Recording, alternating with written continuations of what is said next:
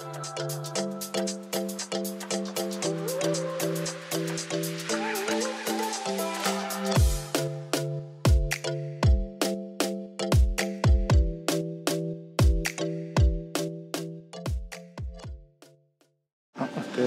ようございます。おはようございます。今日は御殿場プレミアムアウトレットのセールに来ました。イエーイ。なんかね、昨日から80% オフ最大で。あ、昨日からなんだ。そうっていうプレミアムアウトレット夏休みはね的な年に2回の大バーゲンらしいらしい。ね、楽しみだね。ね、本当にそんなに安くなってるかな。ね、お買い得な日ですね。らしいです。じゃあいろいろ見て回りましょう。思ったより人が少なくていいね。まあね、大混雑って聞いてたから、それよりは少ないかなぐらいだよね。うん。うん。あ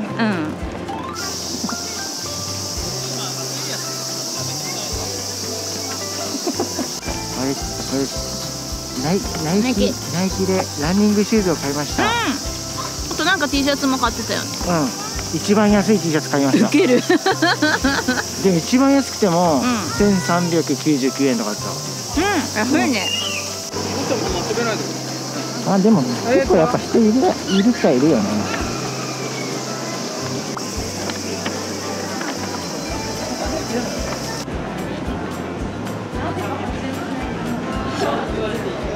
買ったね。買いましたね。買った。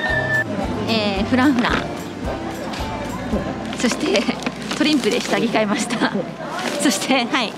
お目当てのグッチでお買い物できました。イエーイ。ショッパー変わったんだね。そう、楽しみでしょ。見てね、購入品紹介。いろいろ出してもらってよかったね。いや、よかった。なんかあんまり気に入ったのがなくって、で自分の好みをお伝えして、引き出し開けまくっててね。数もね、グッチ買いましたね。全部開けて、勝手に開けて、あ、これこんな感じでとか言ってね。はい、後ほどご紹介しますね。とても可愛いのがありました。可愛いなったよ。イエーイ。ウサの椅子。はい。俺頑張る。疲れたね。なんかポテトがなんかいっぱい。本当だ。ルイ・ヴィトンなんですよ。ルイ・ヴィトン。本日の昼食はたこ焼き。カツカレー。イエーイ。いいっすか。どうぞいっちゃって。熱そう。これはすごい湯気。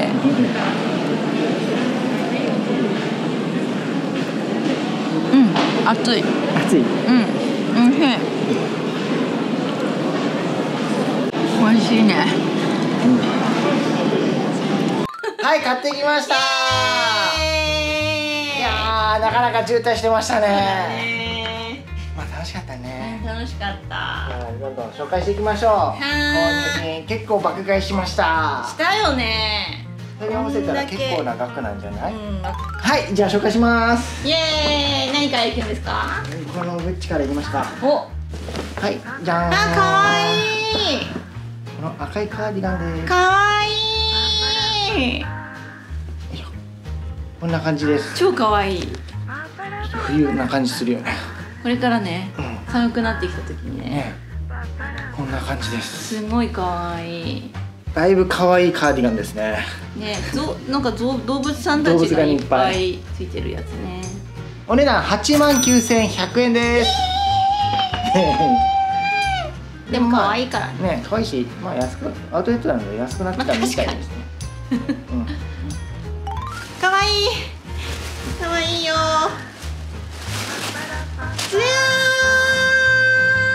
ニット。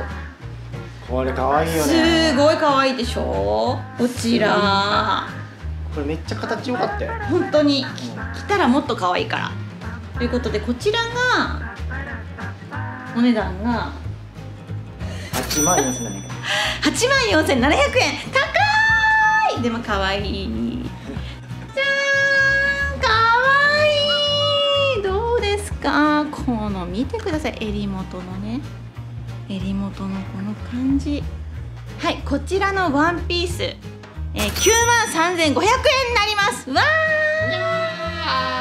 ー、かわいい。いかわいいね。グッチにしたらね、アウトレット価格ですっていう感じなんですよね。グッチのやっぱワンピースはもうね30万ぐらいが当たり前そんなすんだよ。なので、まあでもアウトレット商品だとは思うんですけど、どうなんでしょうね。これ正規品なんですかね。ちょっとわかんないんですけど、詳しい方いたらコメント欄でアウトレット商品だよって書かれたらちょっと全然いい。もう可愛いければ何でもいいです。最高です。結局これを買っちゃいました。はい。グッチは以上ですかね。そうですね。はい。グッチは以上です。なります。今回ね初めて寄ったお店があるんですよ。はい。はい。アレクサンダーマックイーンっていうお店で初めて入ったんですけど、めちゃめちゃ気に入ったのがあったんですよ。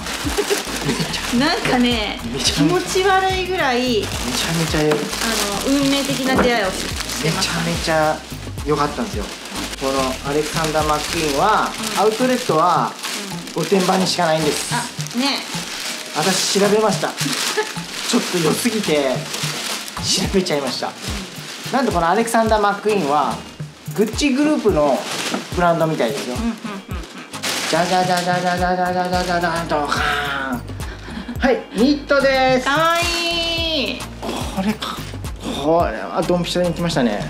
本当に今まで見たことない顔してたよね。また今回もね。これはいい。なんかときめき 100% でしたよ。とてもいいですよ。これ気に入ったって言ったもんね。もう本当にいい、本当にいいって珍しくずっと言ってたもんね。これ、こちらがですね、なんともともと定価ですよ。定価は18万3000円。絶対買えない。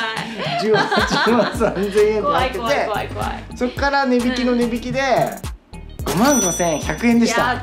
お得。お得だよね。これ18万すんだよ。ルブタン初めてなの。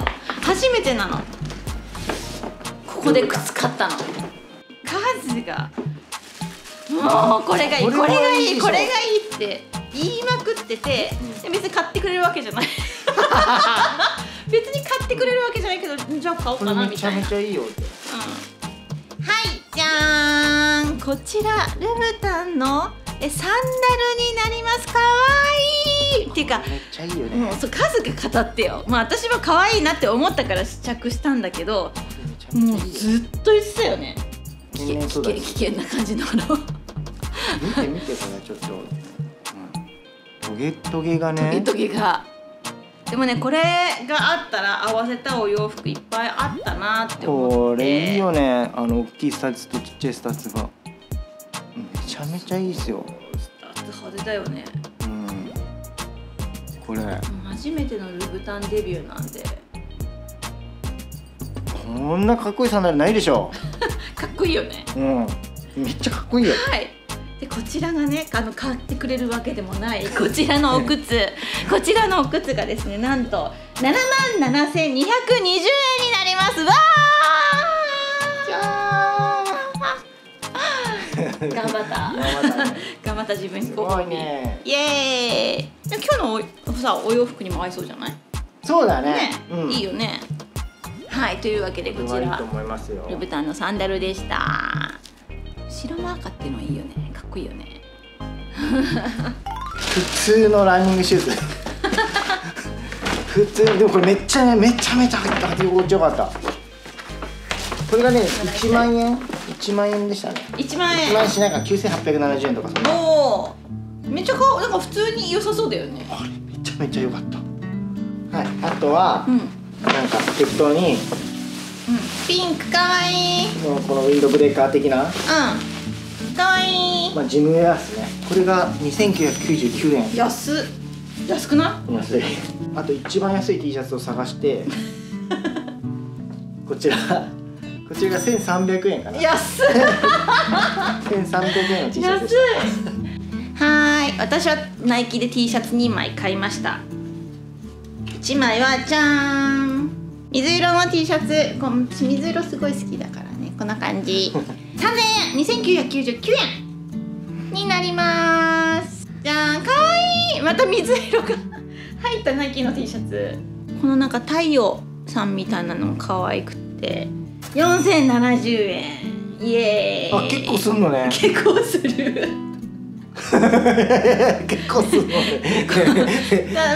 まあ新しいやつだねこれ。そうこれ新しいやつ、多分わかんない。だから安くなってるとかそういうことはわからない。なってないと思う。新しいやつだと思う。なってないですよ。こういうデザインのなんかパーカーとかもいろいろあった。ちょっと可愛い感じの。そう可愛いから。キッズ向けな感じのデザイン。そうキッズ向けなデザインが好きなんで。確かにこういう可愛いのいっぱいあった。すごい可愛いのだから安くはないでした。安くはなかったでした。はい。結構そうあんまだからね結局ね安いっていう時に言ってもその安いのが欲しくなかったらあんまり意味ないんだよね。じゃーん。まあプラダって書いてありますけどミュウミュウですね。じゃーん。可愛い。超可愛い。ここにリボンがついててこんな感じ。まあ台形のスカートですね。こう後ろにミュウミュウって書いてありますけどね。この台形のスカート買いました。可愛いです。こちらのお値段が63,360円です。わーいい値段します。いい値段しますけど可愛いからたくさん着たいと思います。これ可愛いよね。可愛い。フラン雑貨ですね。フラン行ってきました。1点目はじゃん。これまあわかんないかもしれないんですけどあれです。アロマディフューザー。ルームフレグランス。ルームフレグランスですね。すごいねこれいい香りだったんですよ。これルームフレグランスです。3,850円です。こちらゴールドとピンクゴールドみたいなね色のルームシューズになります。こちらがね1足2,200円 ×2 ポーチ。こうなんかこの小物とか入れるポーチになります。1,200円。イエーイ。ティファールでね赤の2点購入してきました。じゃーん。そのでっかいスプーンみたいなのが。そう泡立て器とこれなんかでっかいスプーン。泡立て器の方が1,045円でこのスプーンの方が440円。トリンプさんで、下着を買ってきました。でこれはすごい安かったの。一番ここでセール感を感じたんだけど。そうなんだ。そう上下セットで8,000円ぐらいのやつが2,800円ぐらいだったと思う。あ、そうなんだ。それを3つ買って。それめっちゃ安いじゃん。そうこんな感じでこれは一番お買い得を感じたトリンプの下着でした。イエーイ。最後がじゃーん。これねジェラートピケ。かわいい。このねもう肌触りがやっぱり柔らかくていいんですよねジェラピケは。はい、こちらが上そしてこちらが下ショートパンツ。かわいい。で2つセットで6,622円になります。イエーイ。どっちもね 30% オフでもう現品限りっていう感じだったので、結構売れ残ってないような状態でこれもねまあほんとギリ買えるものがあってよかったなっていう感じでしたよ。はい、では2人の合計が出ました。はい、カズさん。はい、カズさんの今回の買い物額はじゃん16万。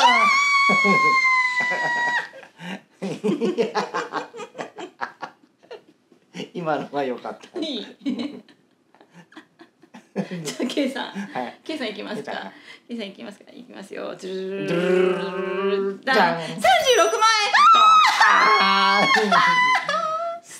ということで、いやいったね。使いましたね。で合計が52万円です。やったやったやった52万円。52万円か。ね、これで52万いくんだね。いくんだね。楽しいお買い物でしたね。楽しかったね。それは可愛かった。じゃあこれお互いそれ着てお別れをしよう。そうだね。確かに。今回これがお気に入りの購入品です。これが私もお気に入りの1点になります。超かわいいかわいい。いいっしょ。というわけで、購入品紹介でした。御殿場プレミアムアウトレット、夏のバーゲンです。適当に名付けたでした。じゃあね、バイバーイ。はい、ありがとう。はい、お疲れ様です。熱っ。おまけね。おまけ。かわいい。かわいい。グッチのカーディガン。これね、私が多分欲しかったんですよ。これ私すごい推してて、なんで買わないのかが意味わかんないって思ってたから、なんかやっぱやめますみたいなことを言い出した時に、嘘でしょ。嘘でしょ、こんなに可愛いのに。カーディガンばっかりだからな。私がこれ欲しかったんですね。だから私が着ようと思います。まあそうなるでしょうね。こう寒い時にこうね、かけてくれたら嬉しいなって言ってたのよね。だから私が寒いって言ってたらこれをね、かけてくださいね。秒で寒いって言われそうだな。あーかわいい。ありがとう。またね。バイバーイ。あーかわいい。